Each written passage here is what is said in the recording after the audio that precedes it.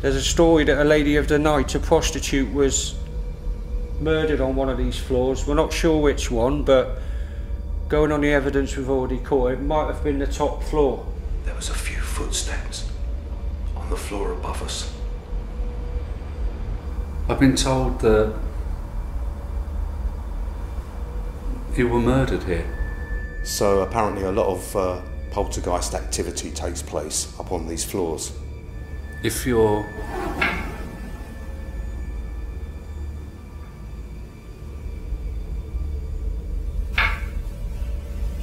Okay, so you're knocking.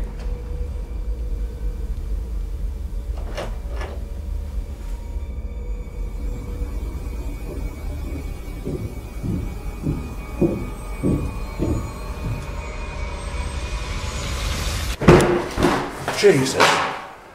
Hey there! There was someone stood by me. Yes, sir, yes, If I'm poison, manufacture sir, record. yes, sir. Go. Yes, sir, yes, sir. Yes, sir, yes, sir. Here we go. Yes, sir, yes, sir. Here we go. It's like a light is in my face, but I can't fall for you. I close my eyes and drift away. I've overdosed on you.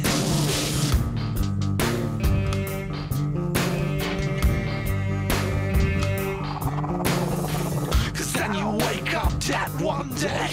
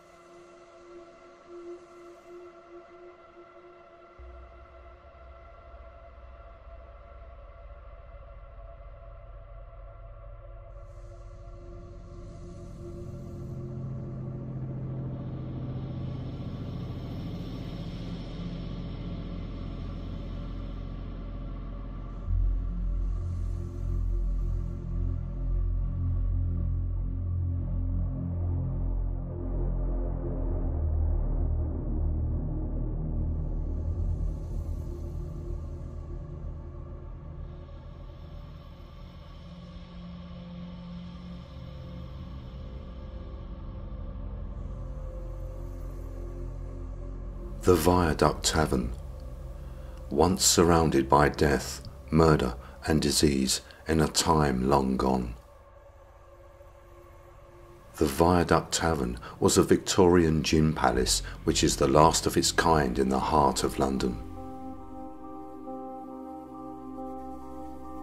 The tavern opened its doors in 1869 and had a clientele including the working class, lawyers and government officials, as well as criminals due to the nearby prisons.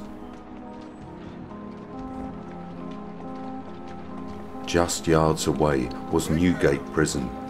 Built in the 12th century, the prison was extended and rebuilt many times and remained in use for over 700 years until 1902. All manner of criminals stayed in Newgate. Some committed acts of petty crime and theft, breaking and entering homes or committing highway robberies, while others performed serious crimes such as rapes and murder.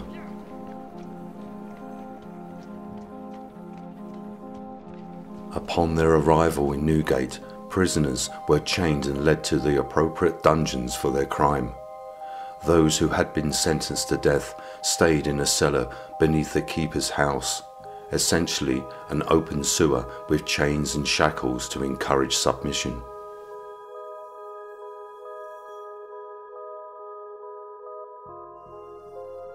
Common debtors were sent to the Stone Hall, whereas common felons were taken to the Stone Hold. The dungeons were cold, dirty, and unlit.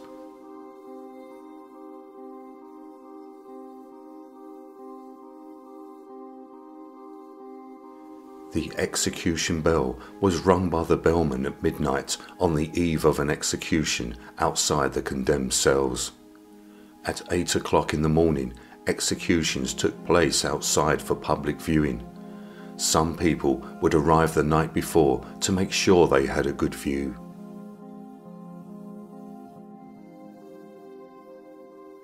One public house that still stands today, that is opposite the Viaduct Tavern, is called the Magpie and Stump. While the lower classes were crammed into the streets below, the rich were able to get a good view of the proceedings whilst enjoying a hanging breakfast for £10. The Magpie and Stump also supplied condemned prisoners with their last pint of ale. The ale was taken across the road to the prisoners in their condemned cells on the morning of their execution. Somebody, please, stay forever me. No.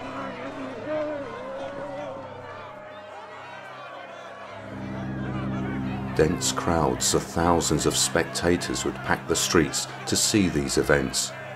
In 1807, dozens died at an execution when part of the crowd of 40,000 spectators collapsed into a human crush.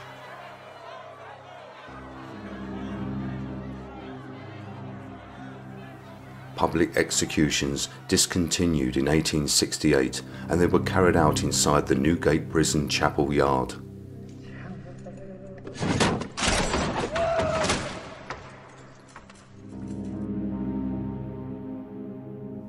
Some of Newgate's prison's occupants were Mary Frith, also known as Moll Cutpurse. She bought and sold stolen goods and was a pickpocket. She paid officials £2,000 to escape the gallows in 1644. Ben Johnson was imprisoned for killing a fellow actor in a duel, but was freed by pleading benefit of clergy, in which first-time offenders could receive lesser sentences for some crimes. Claude Duval, a highwayman, was arrested while drunk in a London pub and taken to Newgate Prison. It is said that many women of high standing pleaded for his pardon, but to no avail. He was hanged in 1670, aged only 26. The last woman to be hanged in public was serial killer Catherine Wilson. She was a nurse who poisoned her patients. She was hung before a crowd of 20,000 on the 20th of October 1862. The Central Criminal Court replaced the notorious Newgate Prison in 1902 when it was demolished in 1777. Stones from the demolished prison were used in its facade and doors and other fitments. Next door to the tavern also stood Giltspur Street Compter, a debtor's prison. The prison was built by George Dance the Younger on reform principles in 1791. Intended to hold 136 prisoners, the prisoners were divided into 4 classes: debtors, felons, petty offenders, and those charged with assault. There were separate buildings for male and female debtors, and separate rooms for those apprehended by the night watch. In practice, inmates were moved around the prison regardless of their class according to the space available. It was closed in 1853 and finally demolished in 1854.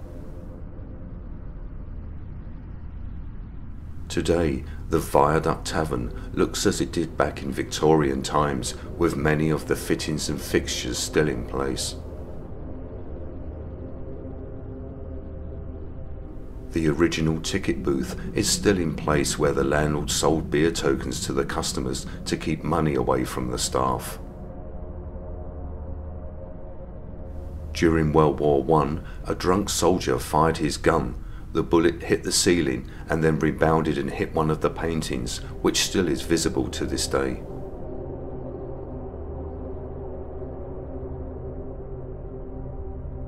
At one point, there was an opium den on the first floor.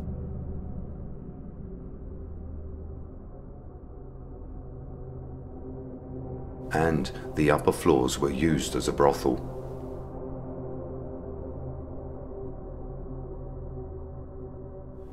Within the basement area, there are what many have stated are cells from the Newgate Prison or Giltspur Street Compter Debtors Prison.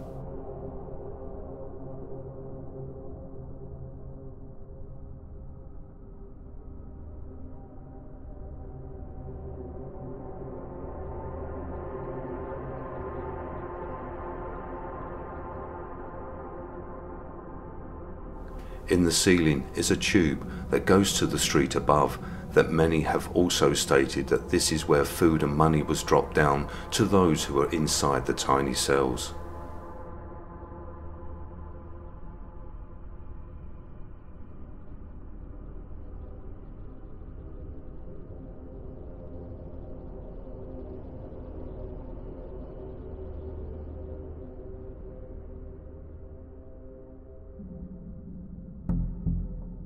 The Viaduct Tavern was opened in 1869, Newgate Prison was demolished in 1777, and the Giltspur Street Compter was closed in 1853, which has led many to believe that these are not cells at all, as the tavern was not there at the time of the prisons. But after our research, we have found an old map dating back to 1799, which shows the building was there before it was converted into the tavern, and shows that it was part of the Giltspur Street Compter prison.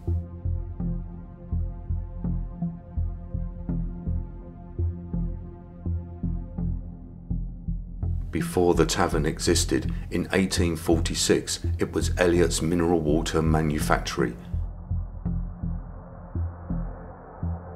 and in 1864 it was Maidworld Linen Drapers.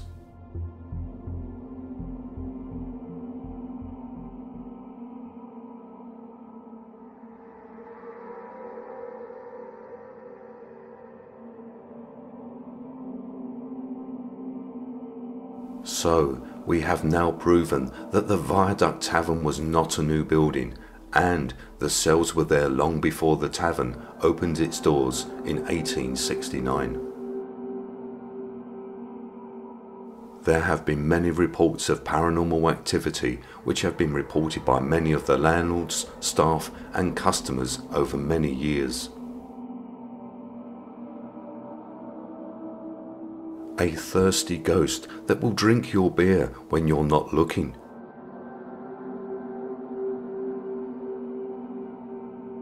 In the 1980s, the landlord was in the cellar when the lights went out. The cellar door then slammed shut, and then he heard a disembodied voice say, "There's just us two down here now." In 1982, the daughter of a landlord was reading a paper one Sunday afternoon in the upstairs loft. She heard footsteps coming up the stairs when suddenly the door opened and the paper she was reading was snatched out of her hands and thrown to the floor. The door then closed and the footsteps descended the stairs. Not believing what had happened, she searched the tavern, but no one was around. In 1999, 2 carpet fitters were working upstairs when one workman was tapped on the shoulder, and then the roll of carpet levitated off the floor. A murdered prostitute dressed in black roams the location, whose name is Kate.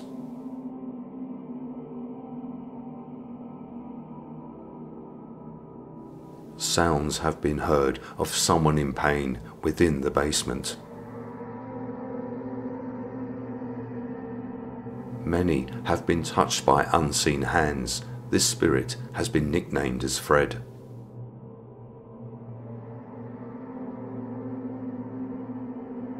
With the thousands of executions that took place outside, many believe that some of the spirits of the dead have taken up residence within the Viaduct Tavern.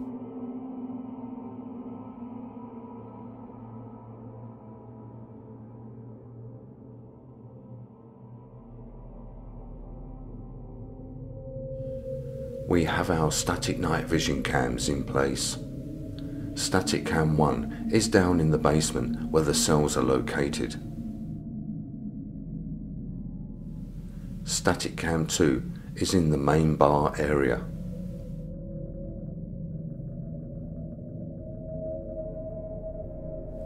Static Cam 3 is on floor 3, covering the hallway. Static Cam 4 is also on floor 3, inside the room where poltergeist activity is said to take place, and is covering the hallway and the staircase to floor 4. Static Cam 5 is on floor 4, covering the hallway.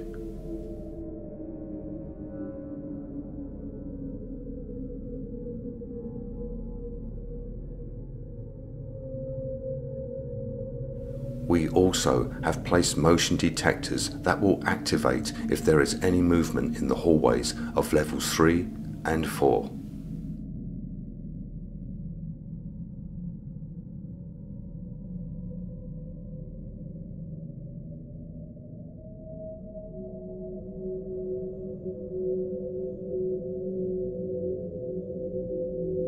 To start off the investigation, we make our way up to floor 3, where poltergeist activity is said to take place.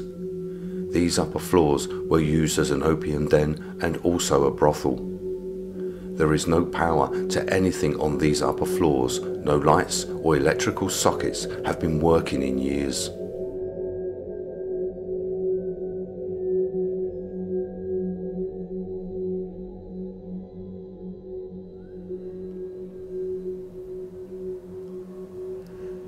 So we've made our way up to the 3rd floor, and this is the room where back in the 90s the carpet fitters were in here, and one of them felt a tap on his shoulder and the whole roll of carpet levitated off the floor. We've got a motion detector at the door there. If it picks up any movement, the light will come on. So apparently a lot of poltergeist activity takes place up on these floors.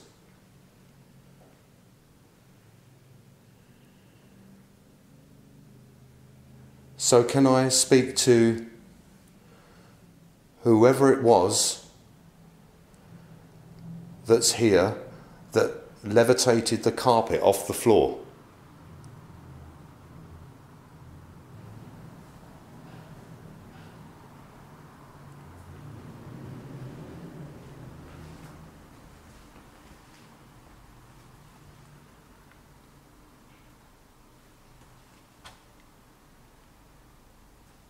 Hello?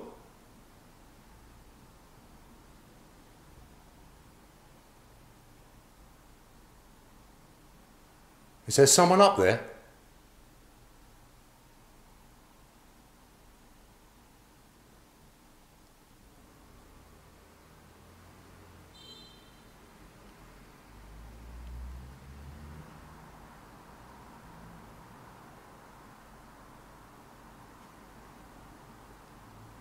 There was like, I don't know what it was, some sort of noise from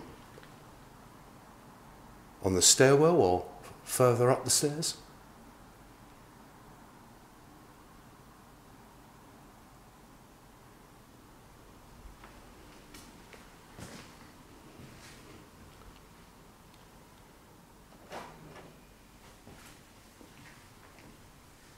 Did you hear that?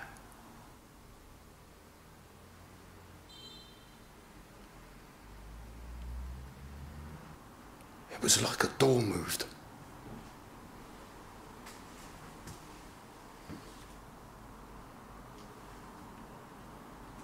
Hello?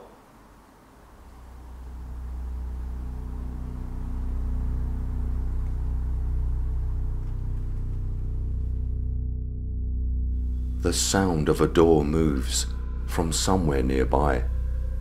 Here is the enhanced audio taken from Static Cam 3 covering the hallway.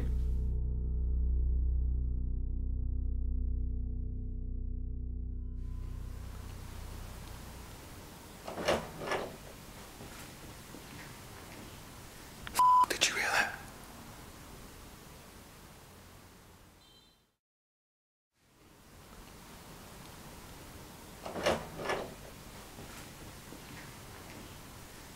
Did you hear that?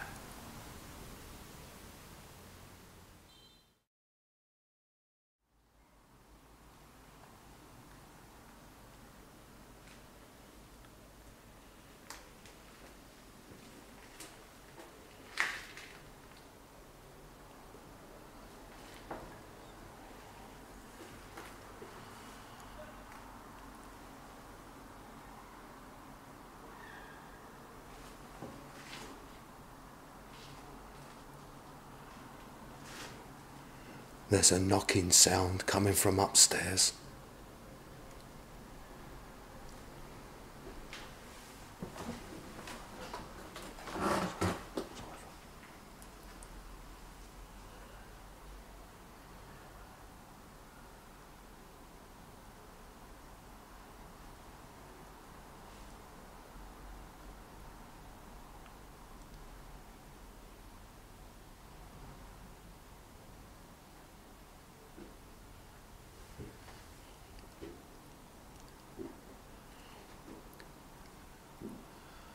Hello? I can hear you.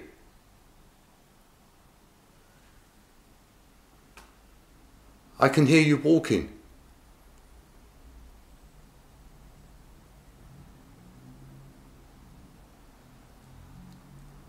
Can you come down the stairs, please?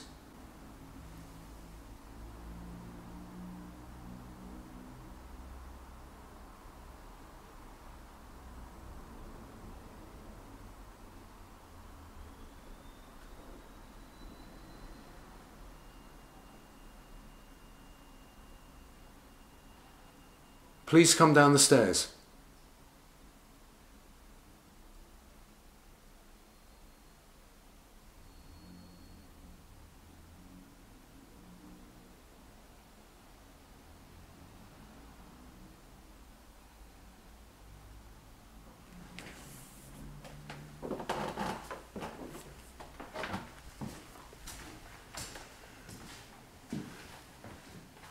There was a few footsteps on the floor above us.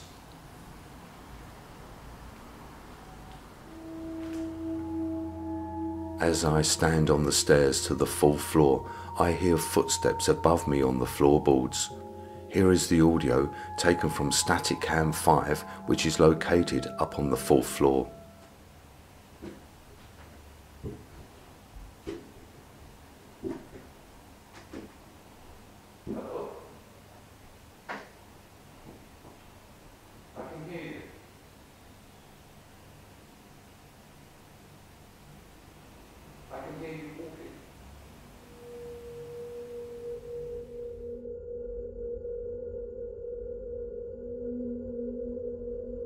With hearing unexplained noises and walking coming from above on the 4th floor, we head up the stairs to the next level.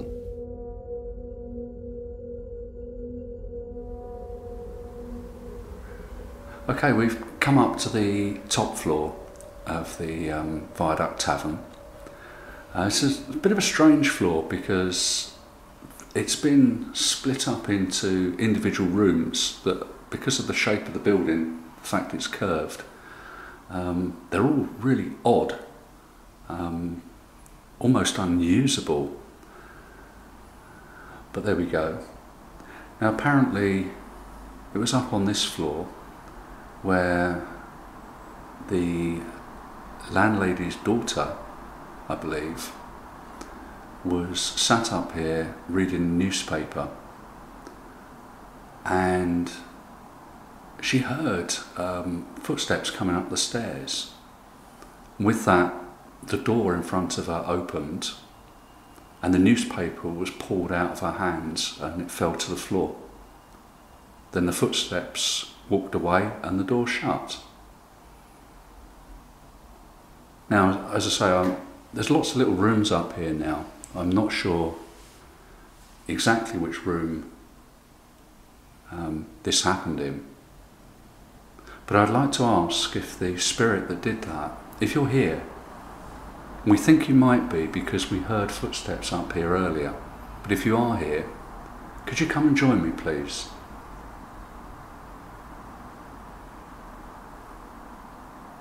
Now, my name is Phil.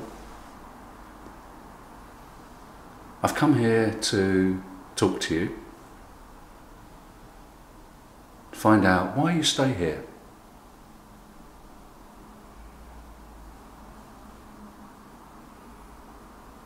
Were you angry that this woman was reading the newspaper up here? Was she in your space?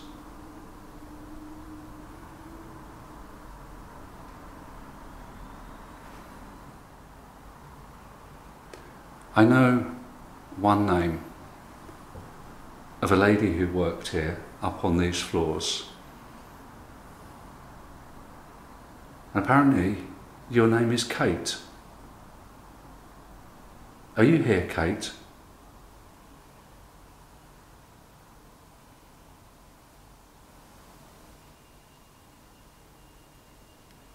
Something's touching my ear.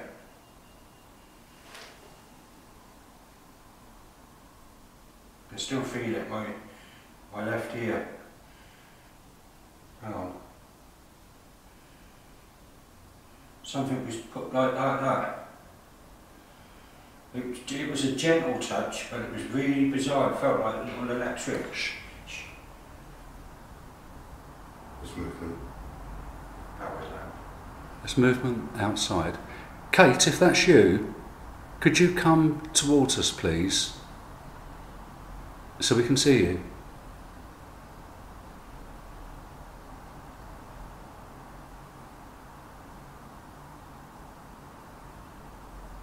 I've been told that you were murdered here.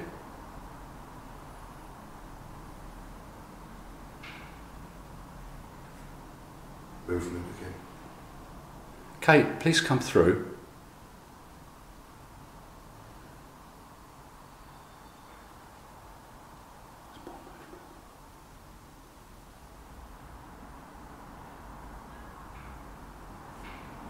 There you go. That's what I was hearing downstairs. Kate, tell me your name, your full name.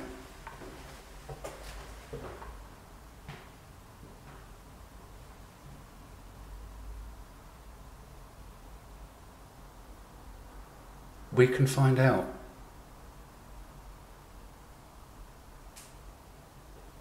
Find out what happened to you and whether the person that did it was caught and punished.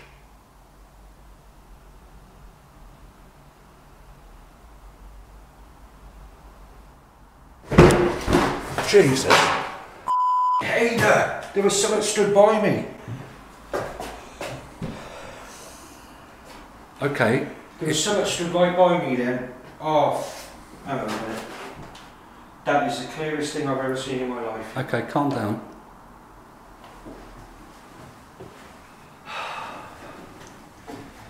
There.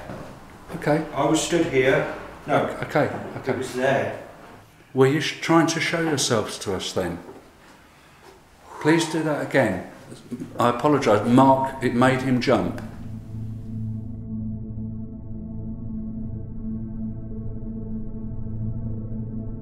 Mark sees a figure standing next to him, and on review of the footage from his full spectrum night vision cam, he has captured the face of whoever it was beside him.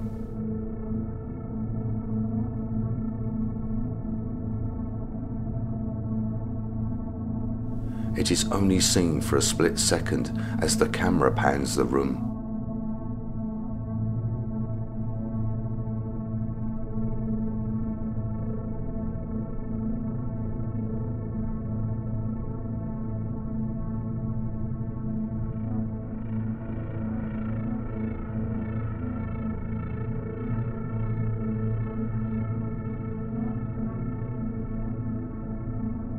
With Mark shaken from his experience of the figure standing beside him on the 4th floor, we leave him alone at the bottom of the stairs of floor 3 to see if the spirit captured on his cam will pay him a second visit.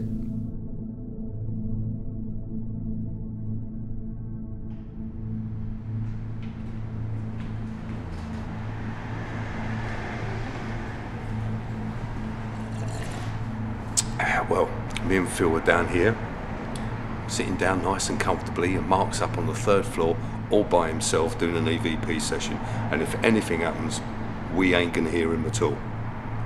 Cheers, Mark.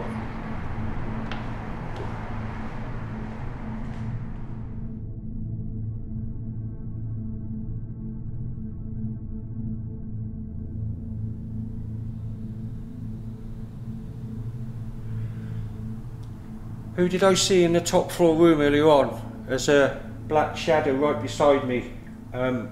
You'll see from the footage it really made me jump, but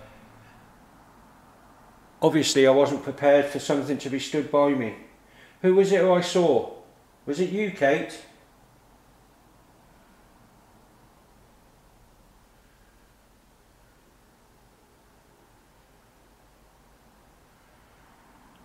There's a story that a lady of the night, a prostitute, was murdered on one of these floors. We're not sure which one, but going on the evidence we've already caught, it might have been the top floor. Is Kate your real name, or have you got another name?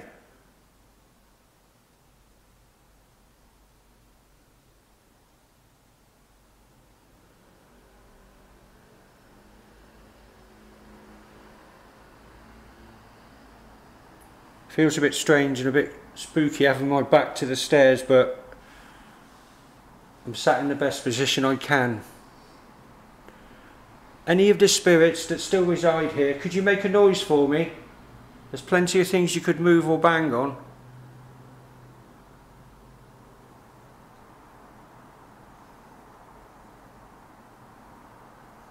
It's gone freezing cold around me now, so I'm not sure if there's anything around me. I haven't heard anything yet.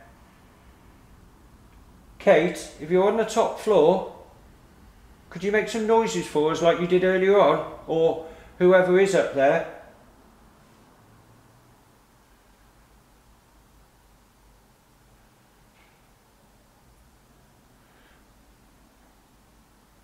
I'm hearing tapping noises now. I'm not sure where they're coming from. Who's tapping? Can you do it again?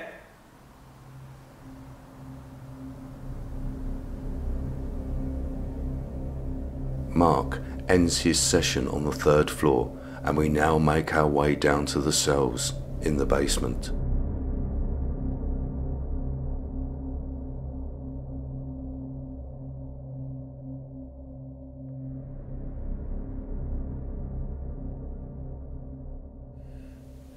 So here we are now down in the basement in the so-called cells, which are believed to be part of the Giltspur Street Compter, the debtors' prison.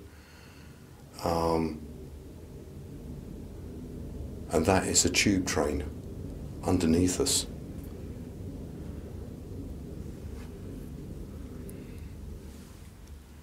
So we've got a few devices here. We've got the REM pod there, and we've got another EMF meter down there. So they say they hear people crying in pain and voices down here.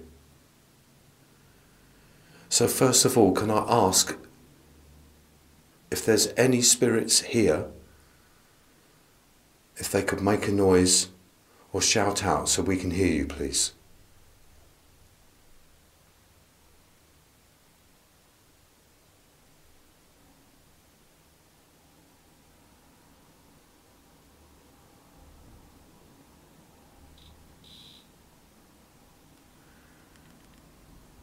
The meter started to activate.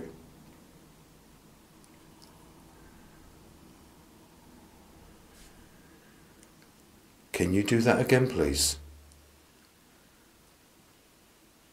Can you touch this device again, please?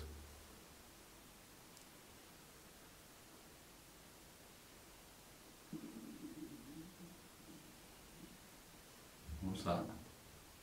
I don't know. No. Was that knocking?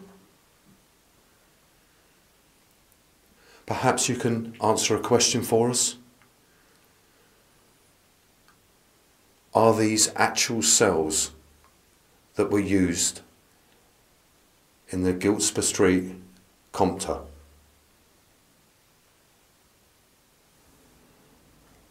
If you've been wrongly accused, can you speak into the red light and tell us what you want to say?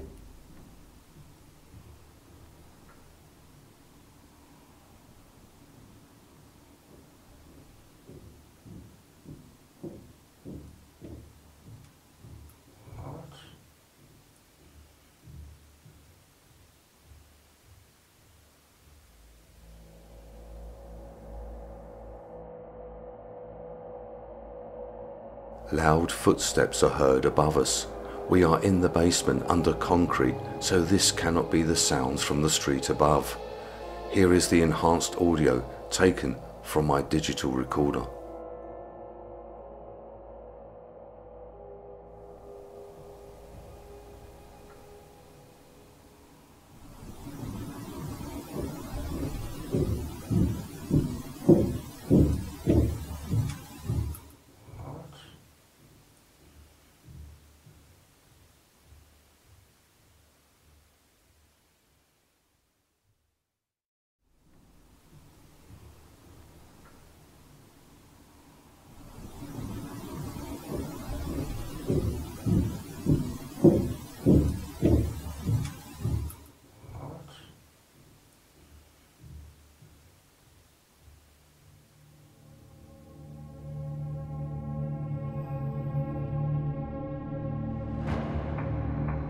As we are still down in the cells in the basement, our motion detector light activates on the third floor hallway as movement is heard, which is captured on both of our static cams.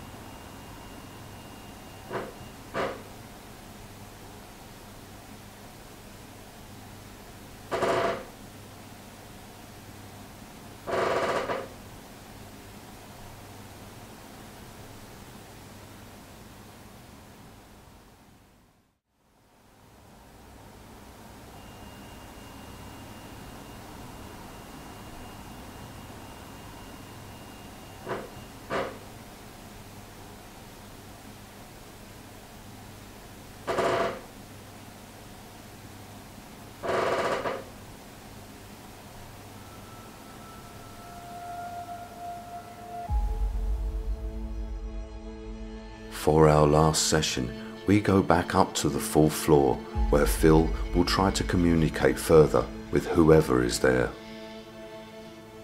Well, I'm back on the top floor. I brought a stool up with me this time. It's about 7 flights of stairs coming up and down. So whoever used to live or work up here, they must have been pretty fit. Anyway, the reason why I've come back up is because when Mark did his session, he was hearing noises from up here, that's the floor above him. And also, when I was up here earlier, a few bits and pieces happened. Hopefully they'll be caught on audio and on camera.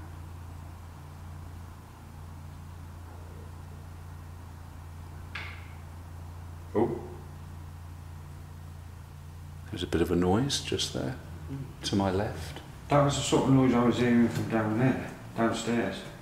I'm walking.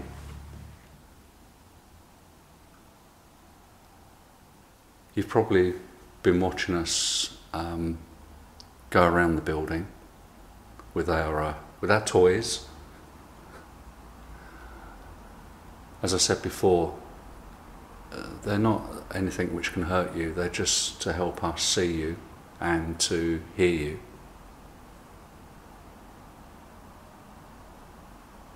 So come and join me.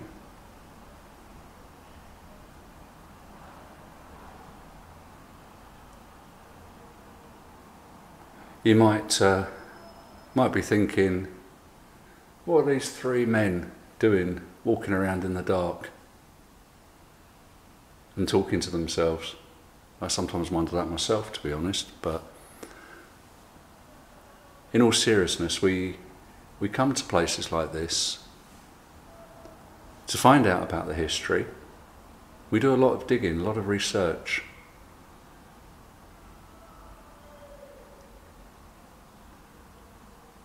But the main reason we come here is to talk to you, to help us find answers, not just about who you were, who you are, but also to give us a glimpse of what happens after you die. When we were up here before, we could hear lots of different noises. You appeared beside Mark. Am I sitting in the wrong place? Perhaps you feel that you can't come into this area now because I'm too close to the stairs.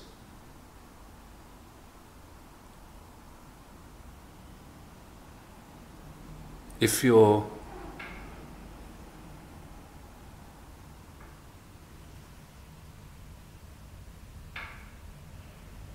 okay, so you're knocking.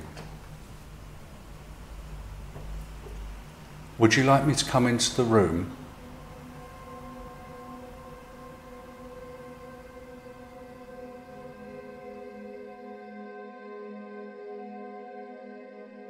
A voice is heard, followed by knocking, and there is also a faint voice that says, "Hear me." Here is the audio with enhancements.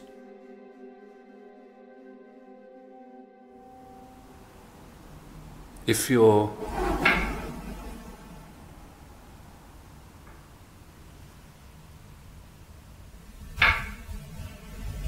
okay, so you're knocking. Would you like me to come into the room?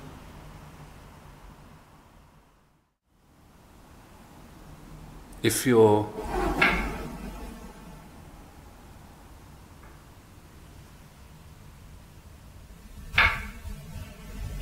okay, so you're knocking. Would you like me to come into the room? What happened to you was awful.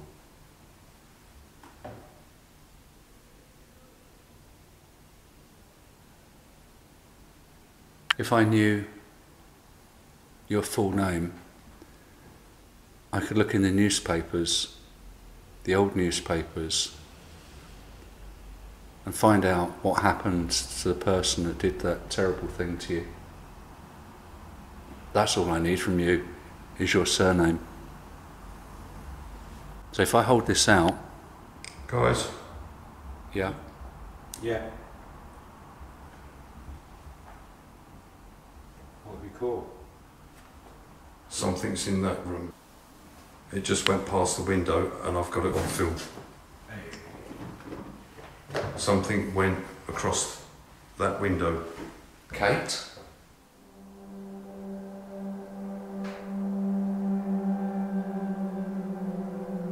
I capture a shadow figure moving in the room opposite on my phone. Is this the prostitute that was murdered, whose name is Kate?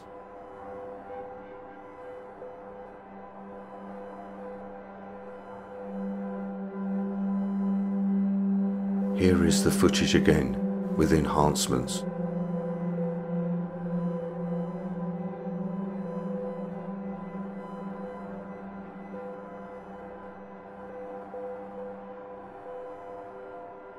Here is the footage again, in slow motion and with enhancements.